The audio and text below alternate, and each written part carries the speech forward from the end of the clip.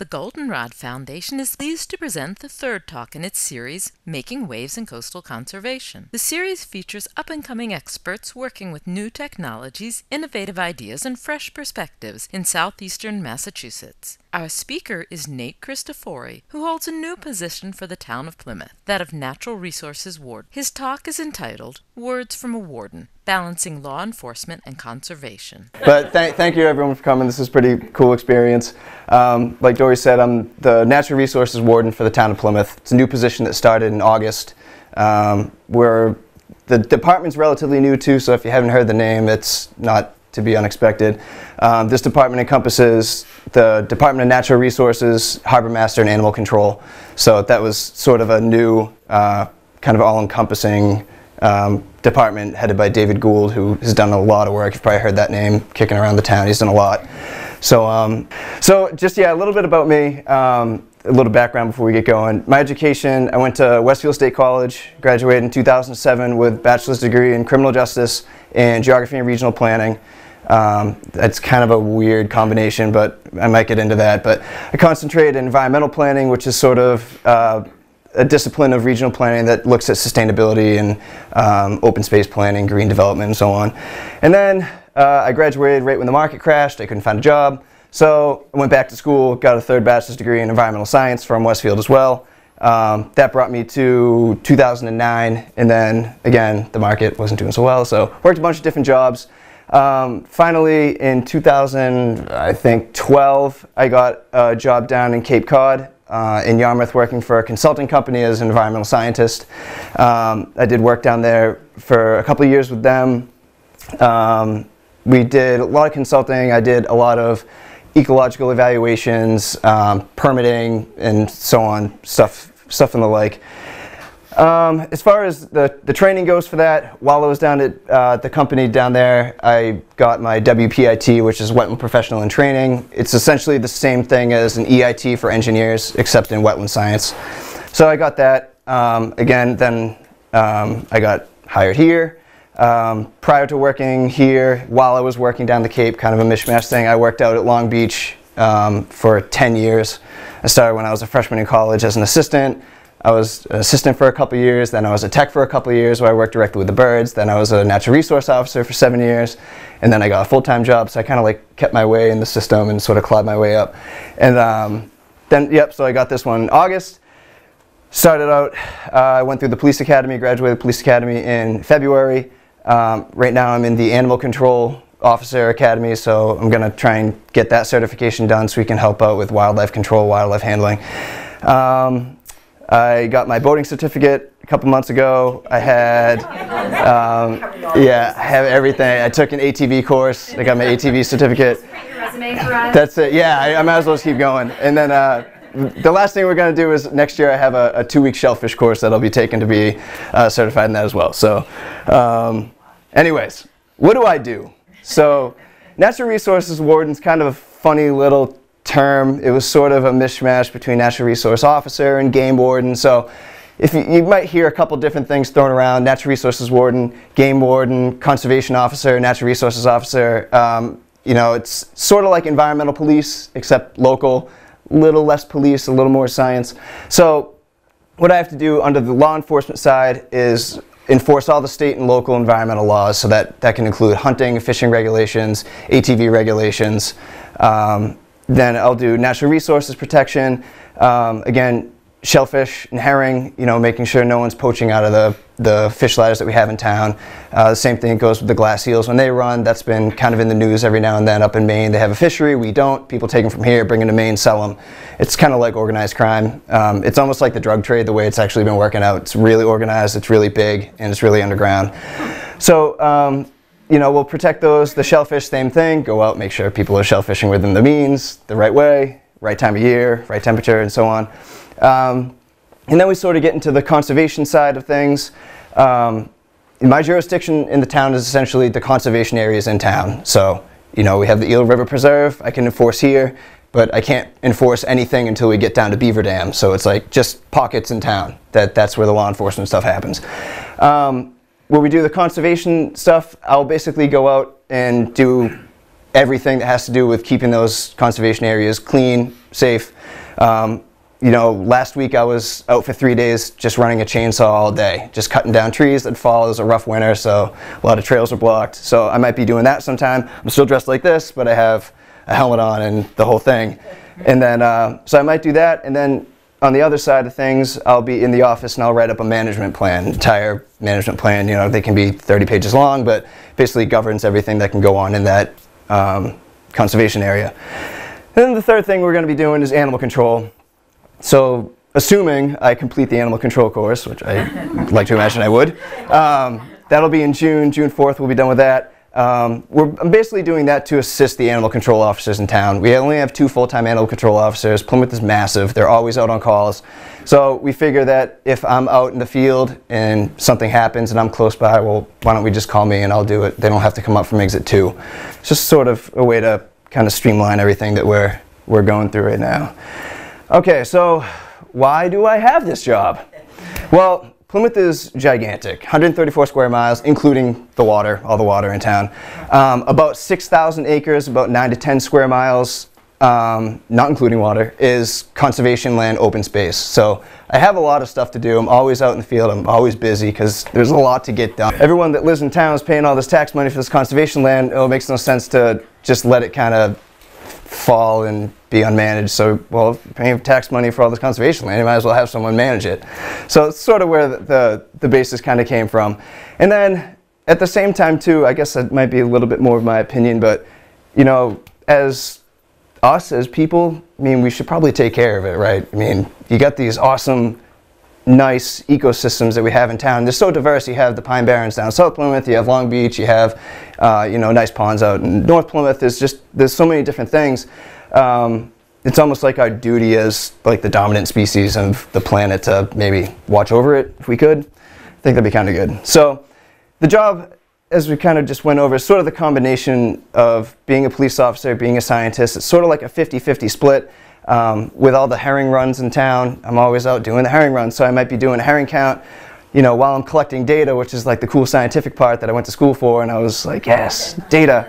And but at the same time, you know, I might be looking for that, but then I'm also looking at the guy that's fishing across the pond, and you know, I'll go talk to him. But so it's sort of like a 50-50 split. I'm a scientist, I guess, with like some law enforcement powers. It's kind of a cool thing. I like it. As far as the job goes, what is kind of expected of me is just so much stuff. The Mass General Laws, Code of Massachusetts Regulations, and Town Bylaws. So that's all the law enforcement stuff.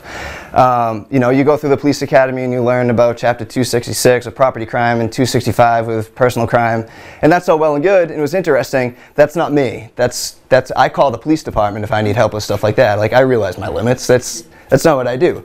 But then you get into Chapter 131, which is hunting. Okay, that sounds a little bit better. Or Chapter 90B, which is recreational vehicles when you have ATVs and snowmobiles. Yeah, that sounds good. I like that stuff. So we got that, all the town bylaws, Chapter 30, all the beach stuff, you know, graffiti, solid waste, just all the stuff that's really focused on what can hurt the environment, what can hurt the wildlife out there.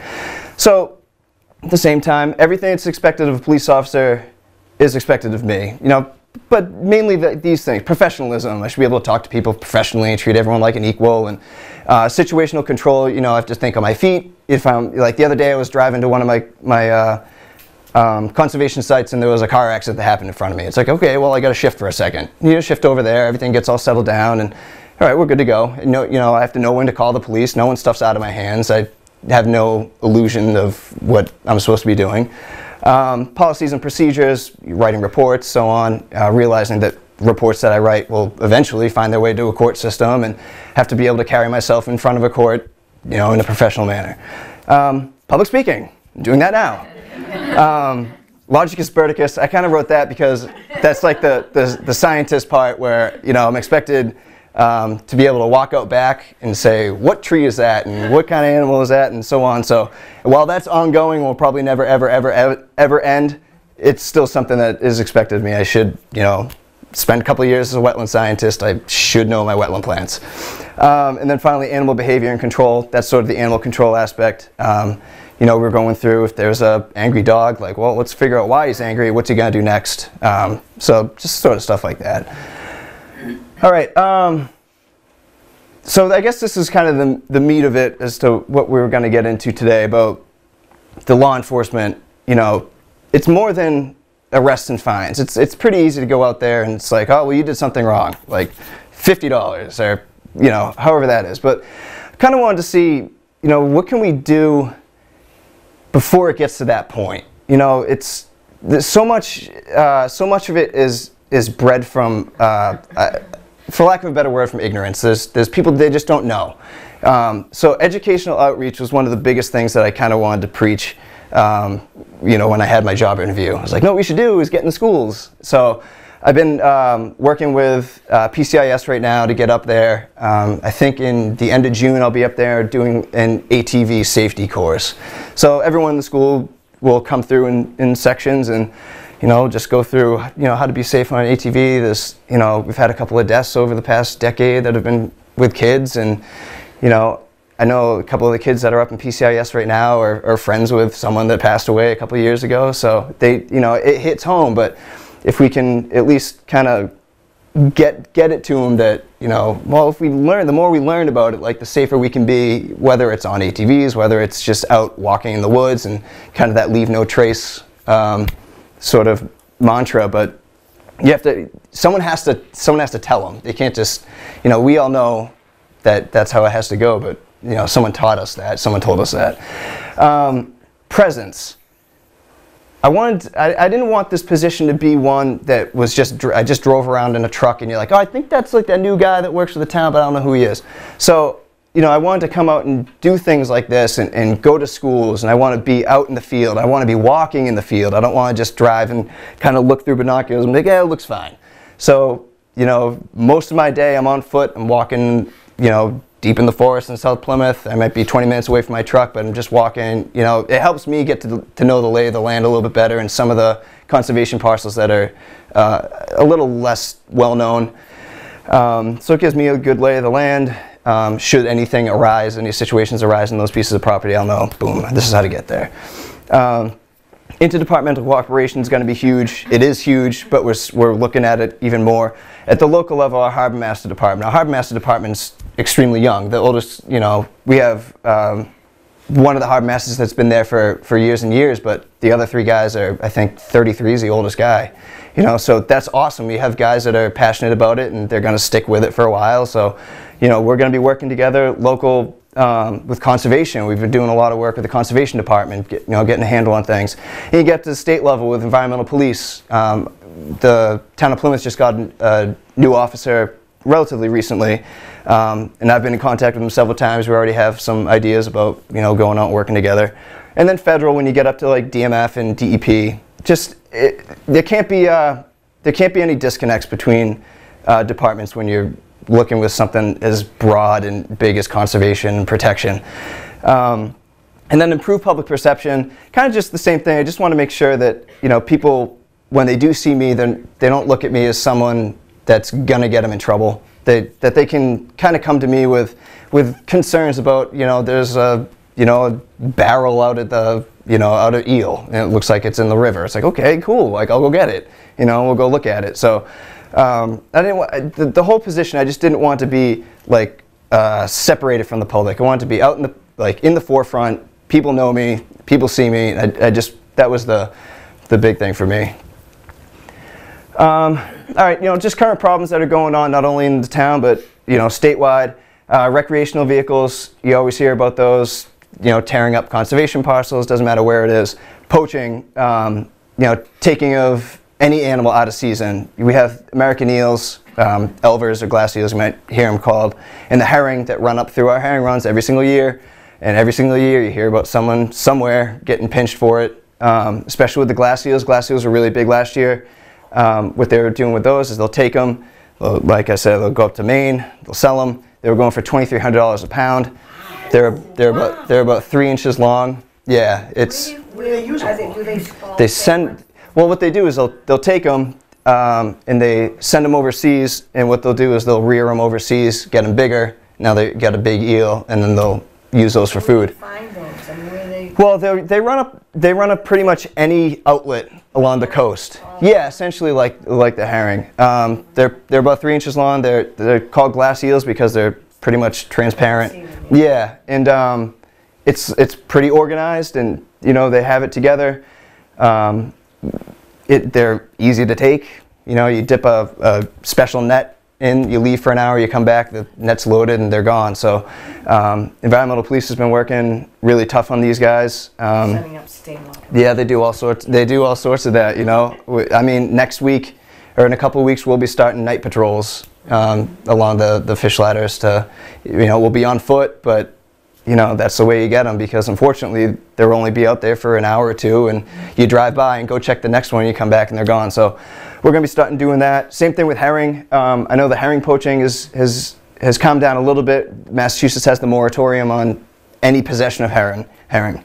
So, you know, the guy that I saw, Jenny, that was casting the pole in, it's like, if he catches that herring, that's illegal. You know, I know he's going to catch it and take it and put it back, but you cannot possess a herring at any time. Hunting, fishing, and trapping, I'm all for those. Like, you know, go do it. Go use the natural resources in the town. That's awesome. You know, I know it's kind of a touchy issue with hunting, because you see Bambi running through the woods and you're like, oh, but it's Bambi. But a lot of times you have to thin the herd to help the herd. You know, like Martha's Vineyard has had problems for years because they've had so many deer. You get disease, and environmental police and DEP were taking hunting parties out to Martha's Vineyard to thin the herd because it was so bad. So, you know, hunting, while it's not some people's thing, you know, it's a good thing to do. It's recreational, it's nice, get outside, use the land. So it's not so much a problem, but it's a matter of doing it correctly. You know, have your permits in place, wear your safety gear, make sure you're using the right weapons, and so on. So, okay, I thought this was funny. So it's kind of true. I don't want to say I've met people like that, but you've met people like that. And the host of things that is wrong with this picture is exactly what I'm trying to kind of fix. Never mind the firearm and the no helmet, and it's like a headache to look at. But this is, yes, yeah. That's Department of Natural Resources. But yes, it is also do not resuscitate. That's right. So this is the issue that we're trying to work on. But I thought that was funny. Okay. So I mentioned educational outreach. Like, well, what does that mean? What are we trying to do? Well, like I said, I went to PCIS, talked with a couple of the people up there. I talked with the vice principal, I talked with the science teacher, I talked to the school resource officer, I talked with gym teachers, I talked with a bunch of people. Oh yeah, also when I couldn't find a job, I was a substitute teacher in Plymouth. So that helped. So I knew them from that. But I went up there and we're saying, you know, it'd be kind of nice, like, let's start doing this yearly ATV safety thing. I know a lot of people up there ride, which is great, like riding's nice, but there's a lot of stuff that we have to do right. There's so many places you can't ride in Massachusetts. Well, we need to figure out a way to let people know you can't ride in the power lines, you can't ride in the conservation lands. There's only a handful of places in Massachusetts you can ride. It's just the way the state works. Up in New Hampshire, yeah, you can go on the power lines all the way to Canada, and it's a lot of fun. I've done it. But in Massachusetts, it's very strict. But, I mean, this 10-year-old kid doesn't know that, you know. We have, or the environmental police has handbooks that we're going to be bringing, and we're going to give them out to all the kids. We're looking to have all the kids go through the course. Not even the course, the presentation. The course is like too official, but the presentation, just because while he doesn't have an ATV, I'm sure his buddy does. I'm sure he's gone over to his buddy's house to ride it. So as long as everyone can know that, you know, we can't stop kids from physically riding on the power lines or riding where they're not supposed to, but we can educate them enough to know why they shouldn't do it. And then the big thing that we're trying to do is just safety. It's wear your helmet, wear your pants. You know, it's silly to say, but wear long pants, boots, gloves, and the whole thing. So we're gonna go through that. We're gonna be working with the environmental police. We're trying to get maybe a representative from a local power sports store to maybe go up. But you know, that's ongoing. But at some point, that will be happening. We're going to be trying to make our way into all the schools. Logistically, it's a little tough because there's one of me, and there's 9 elementary schools, 2 middle schools, 2 high schools. So it's a lot of places to go. But we're going to get there. Outdoor classroom. Again, with PCIS. PCIS is a really unique school because it backs up to a giant conservation land, and it's beautiful. You go back to the conservation land, a 10-minute walk, and you're at Cook's Pond, I believe it's Cook's Pond. Good frogs. And well, there's a lot of cool stuff in that pond, and even if it's just like, let's just look, like, what do you find? You know, we can do a lot of stuff, and we're going to be, you know, trying to get them down there. We want to get field trips out to the herring run when the herrings run, and it'll be nice. I can give them all counters, and they can data collect for me, and it's like, yes, like, look at all this. This is great. But just to be able to see that and see, you know, let's see this cool migration process in person. And the science teachers said that they'll create like a curriculum leading up to it, where, you know, they'll do like a mammalogy day and an ichthyology day, and it's like on the fish day, like, we're going to talk about fish, and then we're going to go out and actually look at them. And you know, my department has permission from the state that I can, you know, I can take some out of the water, and we can show them to the kids, and I can handle them, and which is cool. So it's strictly for that. It's for educational purposes. So, like, outstanding. Let's do that.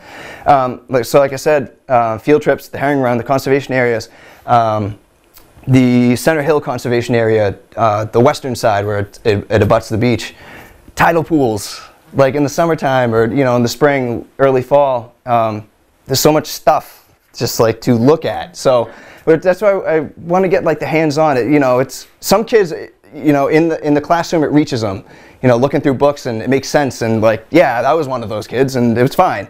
But to get out there and get dirty and you know, see the science, it really makes it a little bit better. So I also want to get involved in the science and geography fairs. When I was in PCIS, I won the science fair. So I would love to go back, you know. I was that kid. And you know, even if it was to walk around off the clock, it's fine, talk with the kids, or if they want me to help judge, you know, I'm more than happy to do that stuff. But that's part of the presence thing. That's where I want the kids to see me and not look at me as someone to be afraid of, but look at someone like, oh, he knows the science stuff and he's out in the woods, and you know, like, maybe that's a job that I can someday, you know, try and get. So I've already had a couple of kids call me about it, being interested in the position, and like, I've only been here for like 6 months, you already want my job? So, well, you know, but that's awesome. That's like the kind of response that I'm looking to get. You know, I love talking to the kids, so that, you know, that's where we're heading. So, you know, why am I trying to do this outreach stuff? The middle school and the elementary school kids are like the perfect age to just absorb everything. And I'm sure you've all noticed that. And unfortunately, they absorb the bad stuff and the good stuff, and they can't really decipher yet. And so they're going to pick whatever they keep hearing the most. So out at the beach, like, you hear about that a lot with the birds. Like, they don't, you know, adults don't like the birds, and the kids hear the adults don't like the birds, and so now these little kids don't like the birds. And it's like, well, you know, I've had little kids say like, oh, those darn birds, and like, well, what don't you like about them? Like, you don't know what you don't like about them. Like, I realize your parents don't like them, and a lot of people don't like them, but like, why? So like, maybe if we can talk about this and figure out why, and you realize that like, oh, well, the reason we're out there is actually to keep the beach open, not close it, you know, it might make a little bit more sense. So if we can talk to the kids when they're that age and they're willing to just hear and absorb all this information, that's where it's going to start, you know, making an impact. At the same time, for deterrence, you know, the ATV stuff is a perfect example of deterrence. You know, I can talk about ATV safety all day long. I can, you know, talk about where to go, where not to go. But the long short of it is, they need to know that if they go, then I'm out there, and that I'm going to see them, and I'm going to find them, and I'm going to say, I talked to you last week, and you know. So it's a matter of them realizing like, oh, okay, well, you know, someone is out there watching now. It's not just I get this free pass to go. And the face to be seen, again, I'm just out there. I want them to recognize me, not be afraid to come up and talk to me. Okay, my presence. So, yeah, well, we'll just go through it quick. So, you know, I just want to be out there on all the conservation properties, the popular parks, Morton, Nelson, Hedges, Fresh Pond, the popular summer destination spots. Out at Long Beach, I have plenty of experience out at Long Beach. I told Tori before we started I'm probably not going to be out there too much this year, but I'll be out there in the busy days. 4th of July I'll be out there, Memorial Day, Labor Day, probably some Saturdays when it gets pretty busy. Browns Bank, well, I'm not going to be standing on Browns Bank. We're working with Harbor Master, you know, and we'll be going around. We're going to be making patrols out there. And then major town events, you know, the Herring Run celebrations, which we're having, you know, that's coming up. Yeah. Yep. So it's coming up this weekend. Friday they're doing the dam dedication up on Billington Street. Whether or not I'll be there at that, because we're putting in the floats down in the harbor too. But in any event, town events like that, like the Run for Conservation that they have out in the state forest. You know, I ran that a couple of times, and the 4th of July parade, I'll probably be down at Town Brook and Brewster. But and not so much to watch, well, not to watch the parade, obviously, but to kind of keep an eye on the people, but also be like, oh, like who's that? You know, and just so, you know, the big town events is where there's the most people, and I'm going to be the most visible. And then hunting and fishing hotspots. There's a couple around town just to do hunting and fishing license checks. Same thing. No, now they have to realize, okay, EPOs are going to be out there too, but now this jerk from the town is going to be out there too. So, so the effects of presence. That, like I just said, I just want people just need to know that they're now being watched. You know, I have the background, I have the education, I have the training. I know what I'm doing. May not seem like it all the time, but I do. And it'll act as a deterrent for those people that are going to poach, that are going to ride when they're not supposed to ride. At the same time, on the flip side, it's going to, hopefully, my presence out in these conservation areas are going to make people feel safe. I know we've gotten calls before where there's people that want to walk these pieces of conservation land they don't know too well, and, you know, they don't feel safe doing so. It's like, okay, well, you know, I did a patrol through there this morning. You know, I can't be there, I can't be everywhere where I can be, but I can tell you that, you know, there's no like homeless camp up there, you know. I know that that's been an issue in the past, and it's an issue everywhere. It's not just located at Plymouth, but just issues that make people feel unsafe and know that, you know, I'm out there. I hope that helps. Compliance, same thing. Make sure the people that are using it the way they're supposed to be. Bang for your buck, same thing. You're paying for me, you might as well be outside doing something, right? And then intelligence too. I can gather all the data that, you know, that I can find from all these different pieces of conservation land, see what needs to be done, see what, you know, hasn't been done yet, and so on. And that goes the same thing as the herring runs and all that. So there's intelligence I can data for law enforcement, I can gather stuff for conservation.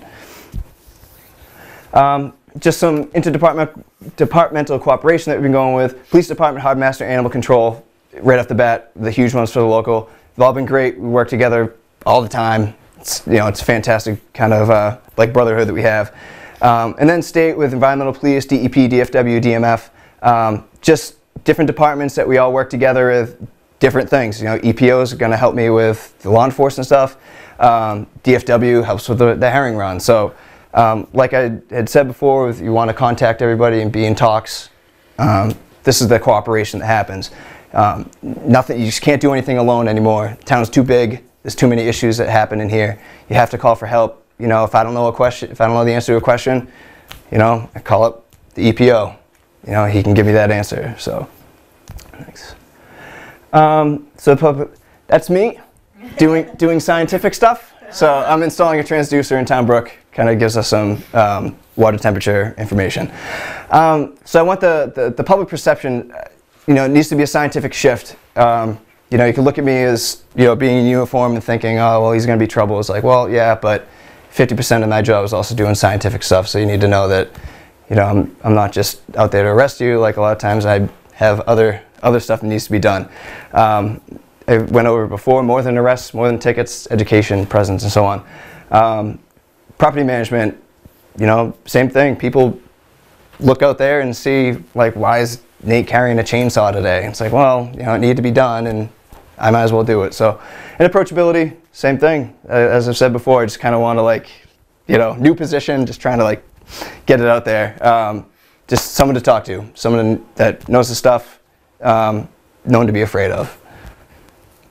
Okay, so what can you guys do as far as helping us out? Biggest thing is report. Report just whatever. If it bothers you about something out in the conservation land, call us up and let us know. Yeah, I have a list of important numbers at the end.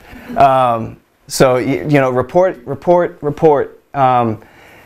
Participate in advocacy groups. You know, SEMPA, TNC, Trustees of Reservation, Wildlands Trust. All these advocacy groups have, you know, the same common goal. You know, we work with all those groups. They're all landholders. Our land abuts their land, and our trails go into theirs, and theirs come into ours. But we all have that same goal of preserving the space and using the space. That's the other thing. It's nice to have this big green area, but you know, we should be able to use it. You know, whether it's for hunting or fishing or walking, whatever it is, you know, it can be used. You can help by leaving no trace. You know, don't litter. It's pretty easy. Take pictures. You know. leave footprints, that's it.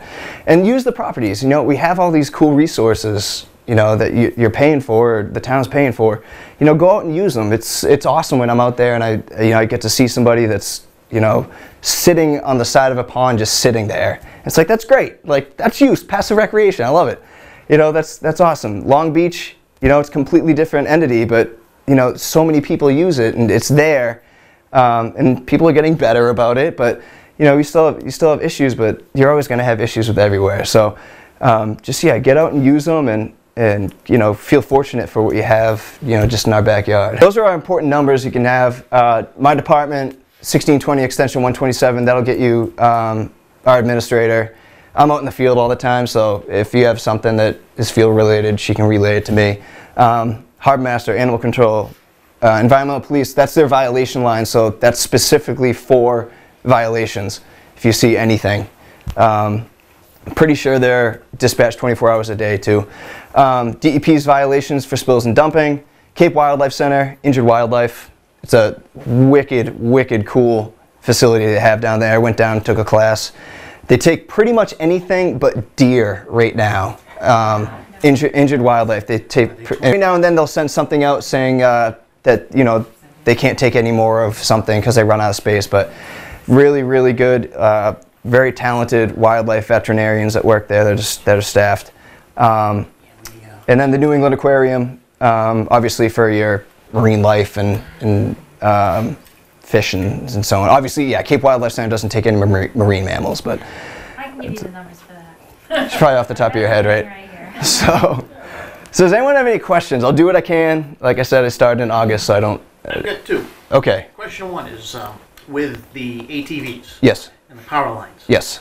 Why is it illegal? Is it the power companies that don't put them Yeah. up? Okay. Yep. It's private. Yep. So it's NSTAR. Instead of NSTAR saying, hey, you know what, we're going to pay some people to monitor the power lines Mm-hmm. and maybe charge some tolls so people can use it, Right. you know, they basically They just don't. Okay. Yeah, they just don't. open themselves up to the liability. There's a ton. Yeah, there's a ton of liability, and a lot of those power lines run through conservation areas. So I'm more than happy for them to tell them no. But yeah, the big thing is it's private. Yeah, the same with the gas lines. Now, on the depth, on the primarily the dumping, Yep. do they cover the whole state? We were over in Taunton, They should. behind an elementary school, and there was all kinds of trash out there. Yeah, they should. They should. I've called DEP for. You can call them for different things, but I know spills and dumping is that number is the big thing for them. Yeah. So. Let me interrupt for just a sec. I will write down all these numbers and I'll email them to all of you since you signed up. That's what your email address is, so you'll get all the phone numbers. Well, first of all, it's good to see. I've seen you all many summers working out. Yeah. Good to see you coming up. And See me grow up. Yeah. Well, and you know, more responsibility. Except I don't know, chainsaws in the heat. I don't know. Glad to see it happening. Somebody's worked hard He's for got, it. the EPs have his back. They did a phenomenal job last week at the bike race in Miles Standish. Good. We had 10 transports go out. Good. If it wasn't for the EPs and the Stadies, Brewster would have been screwed. Sure. I think Bob might have had a Yes, question. Yeah. a few questions. Been out at the beach 28, 29 years. Sure. And, you know, could always throw a rod and catch a fish. Now we're supposed to have a license. I probably have to get it and get the fishing rods out. But what happens when you have company? You get somebody from out of state, you're out there catching, you say, hey, you want to, you know, there's no such thing as a guest license. Right. There's not. There should be something. If they're out of state, I'll check. I think I remember reading something in the Fisheries and Wildlife brochure. They put out one every year, and I think there actually might be a guest license fee now. You could have a house license. There could be something like that. Yeah, I don't have it with me, but yeah, I'll try and get that. I'll try and get that for you, because I don't know that off the top of my head. Yeah. The next, plants. I've heard something about it at Long Beach, and obviously most of my questions will be at Long Beach, that there might be removal of invasive species of plants and not natural. What's going on with that, or is that true? Or? That's probably a better question for Karen. I know in the maintenance plan for the beach, it does address invasive removal. So I know, like we've been out there taking like Oriental bittersweet out, you know, because that's a hellacious invasive. I'm not sure how it works with replanting things I know that there's been issues in the past with planting salt spray rose, Japanese rose, because it's a, yeah, Rosa rugosa. Which seems to hold things together though. Yeah, but it's a potential invasive now. Yeah, so it's not an official invasive. They're still undergoing all that data collection. Yeah, it's not from here. You know, it regardless of how long an invasive has been here. If it's not here, it's an invasive. So I'm not too sure about how planting goes, but I know the invasive removal is covered under that beach maintenance plan. Is that being done now? Yeah, yeah, yep. I have to make a report. Okay. I was down at Town Hall at a meeting just now, went around the corner to the yacht club, and a coyote walked across. Oh, sure. Yeah. It's Yep. in my Yeah, neighborhood. that's known. Yeah, that's known. Yeah, there's a den behind the fire station at Stevens Field. Yep. Yeah, I actually I've seen it walking down my street as well. Yep, It that's comes up I by have the a bike picture I shop. posted Yep, on that's known. Facebook. Really? Well, is that, do people need to worry about that? No, no, you don't have to worry. Well, okay, I'll give you the coyote speech. So they have every right to be where they are. If you're worried about, like you have pets, you're worried about them, just bring them inside. You know, keep them inside. Don't feed your pets outside. Cover your trash. Keep your trash away from your house. You know, they're pretty good at foraging. You might see them. They're super afraid of you though. That you will never ever have a problem with a single coyote, with two coyotes.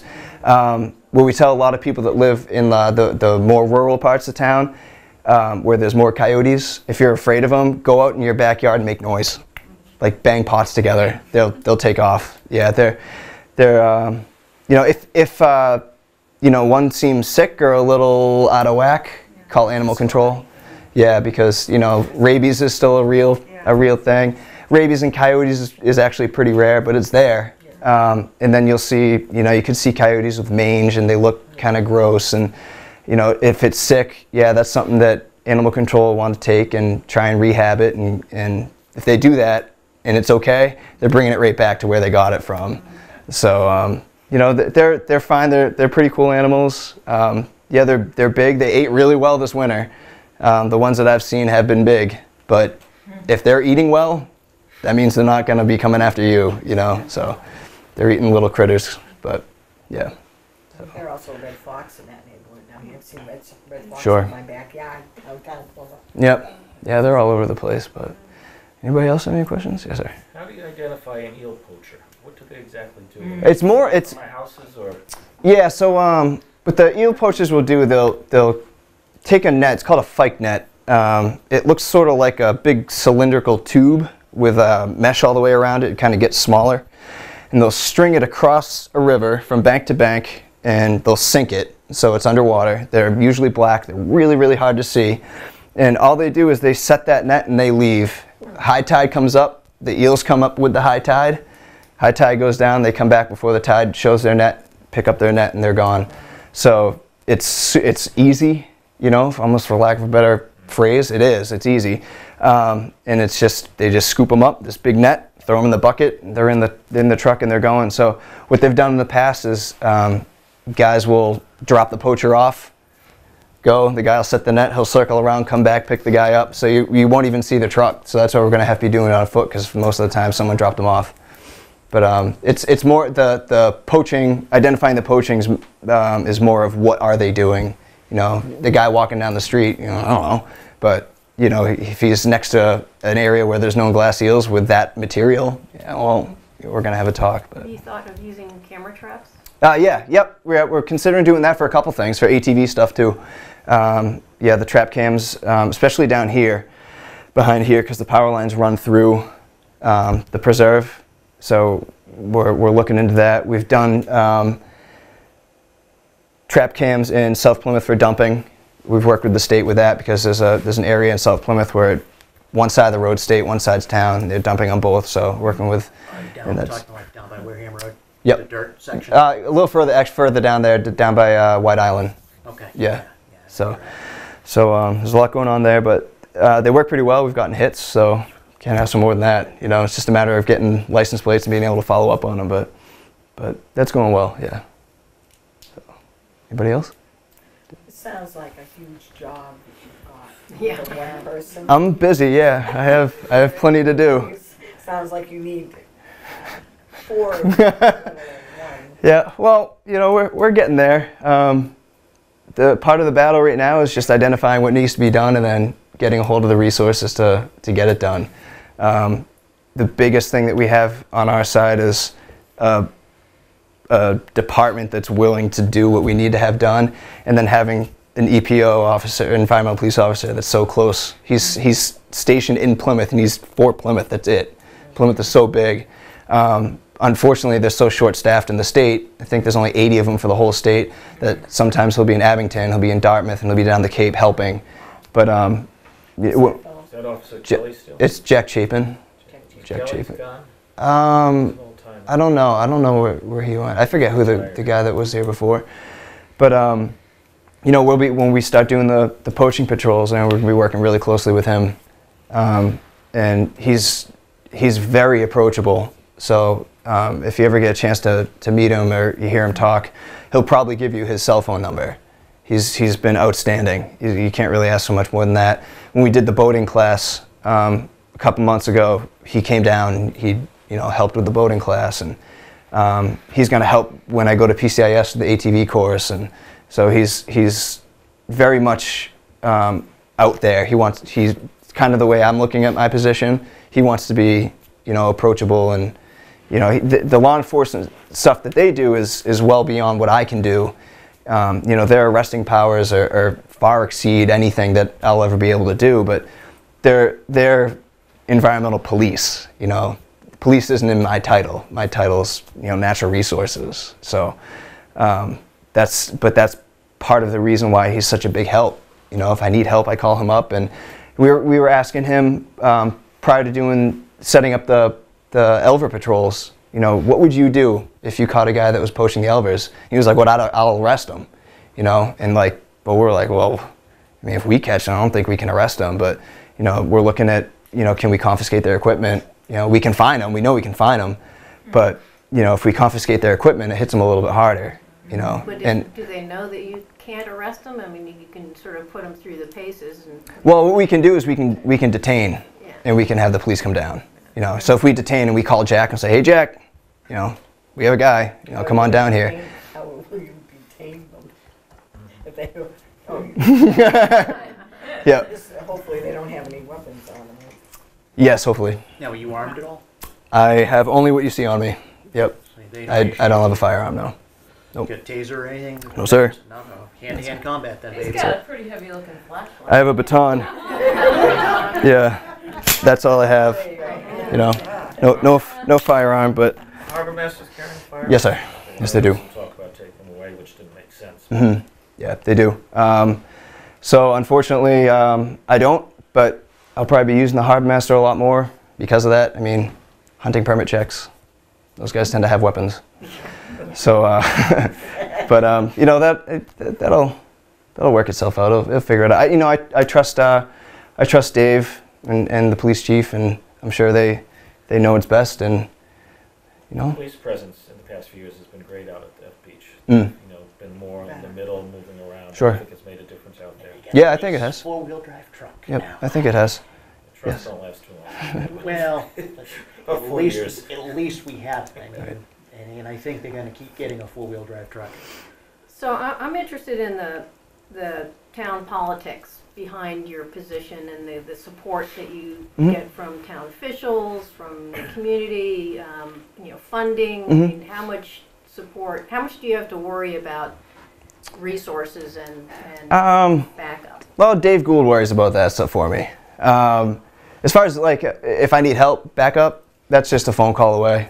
Well, I'm just Yeah. sort of thinking, sort of larger, if you started doing things that made people unhappy, Mm-hmm. what kind of support? I mean, the town, sort of, the whole sort of generic thing. Do you think, this new position is pretty solid and Oh, I see what you're saying. Yeah, I mean, I think the position's been a long time coming. I know just from working out at the beach in the past, it started about 2 years ago where they were trying to get it going. From what I understand, way back they had someone that was in a similar position to mine, and then for whatever reason it stopped. But Yeah. So you know, I know the research has been done, you know, and it's gone before the selectmen, it's gone before, you know, all the normal channels that I had to go through to get to it. You know, the workload's definitely there. There's a lot that needs to be done. You know, it's a great job. You know, I went to school, pretty much built my resume for a position like this. So not to like kind of toot my own horn, but it kind of helps if you're working in a position that you're passionate about. You know, I grew up in Plymouth, so I sort of have a vested interest in protecting the town. I live in Plimpton now, but I know Plymouth pretty well, and you know, it's kind of nice to know that I'm doing my best to protect what I can. But yeah, I think we're on the right track anyway. You know, it's going to be a little while, but you know, we'll get there. So, anybody else? Yes, sir. What the environmental police do when they catch ORV riders riding in illegal areas? Usually it's a fine. Most of the fines for recreational violations are expensive, like $250, and that's for most things. You know, it might be $250 for trespassing. It could be $250 for not having your ATV registered. $250 for having a rider that's too small for the ATV. So they balloon really quick, and it hits home really quick. You know, and those violations will stand up because Massachusetts is really strict on, you know, preventing riders from not being where they're supposed to be. There's a list online that you can find of the legal places to ride in the state, and there's about 20. There's not many. There's not many. It's, you know, it's unfortunate, but it's reactive. I mean, half the reason why it's like that is because it was abused.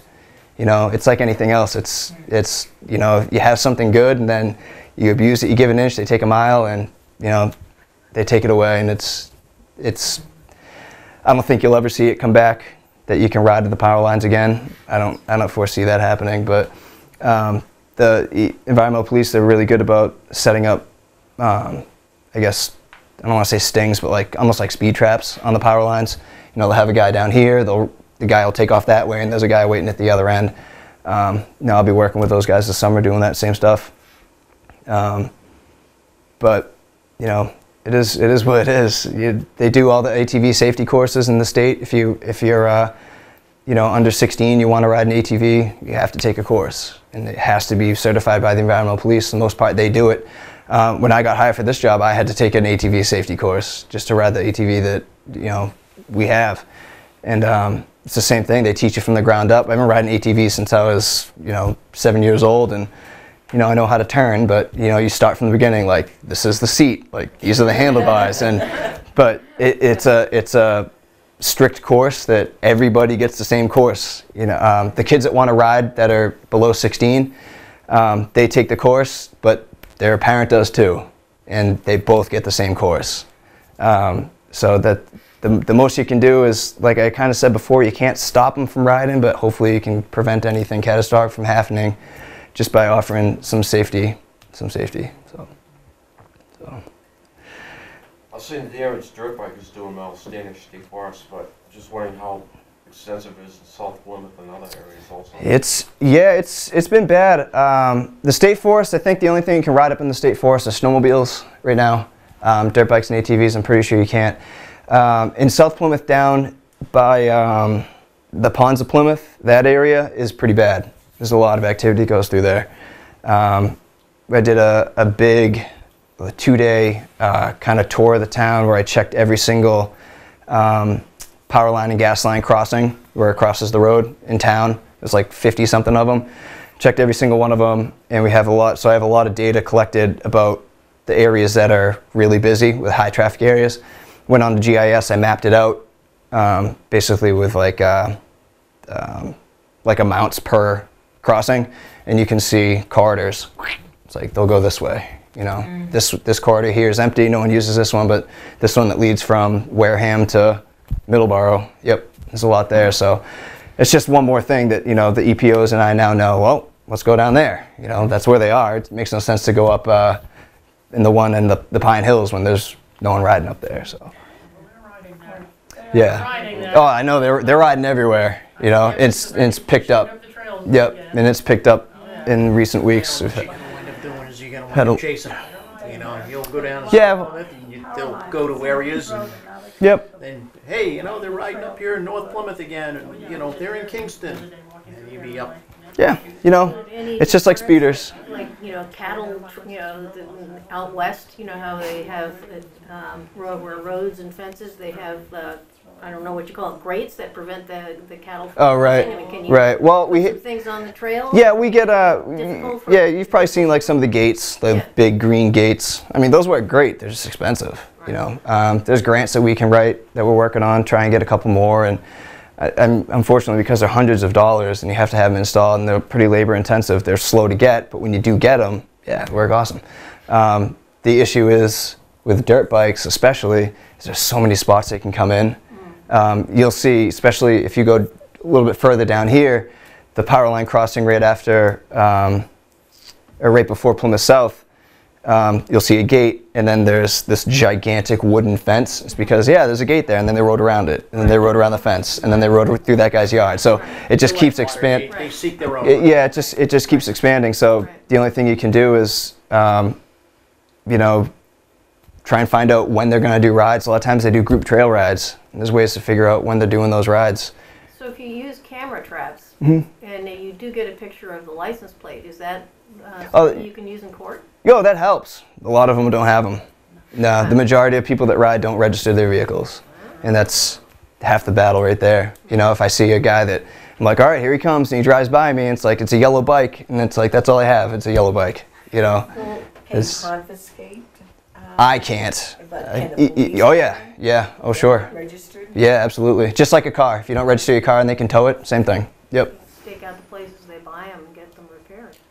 Yeah, well, they're legal to have, so we can't do that. I mean, they're fine to have, but you can't. I mean, yeah. Well, there's nothing against the guys selling them. The power sports stores in town. It's, they assume that you're going to ride legally.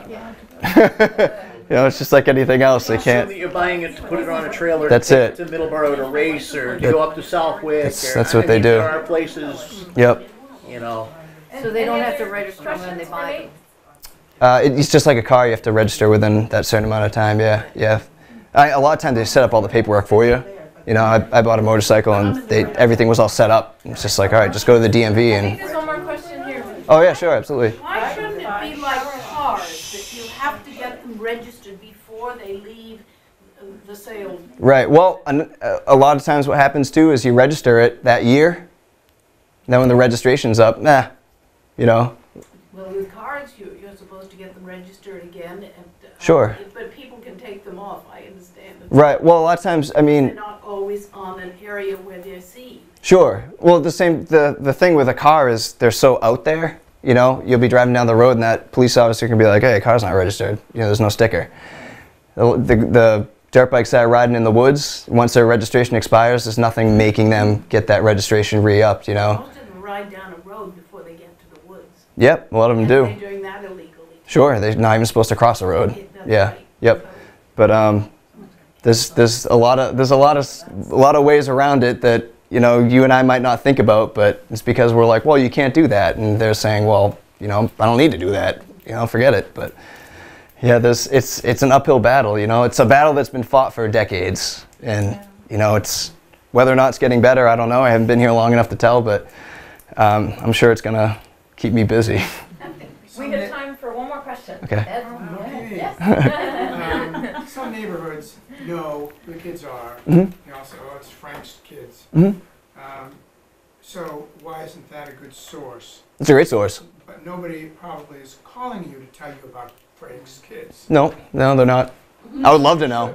Yeah, absolutely. Yeah, if you see him riding down the road, he's going to that house. Yeah, absolutely. I've seen videos online of, not in the town, but there's videos online where they throw the cameras on their helmet and they drive down. Yeah. Awesome. I can follow him right back to his house. Perfect. I love it. Post more of those.